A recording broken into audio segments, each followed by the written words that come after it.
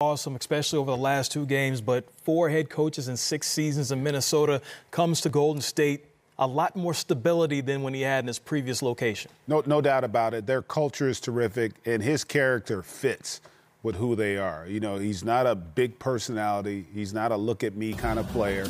You know, he's a guy that's all about the work. And the reality is, listen, the guy was Rookie of the Year, had a lot of success in Minnesota. Some of the issues there were based on what the front office was doing as much as anything in terms of how they went about building their team. Here, though, he's playing with a group that already has that winning mindset, the expectation, and they're not asking him to do anything really other than what he's capable of doing. He's a guy that, as a scorer, can get it done, especially when he's not the primary focal point offensively. And defensively, this guy's a difference maker.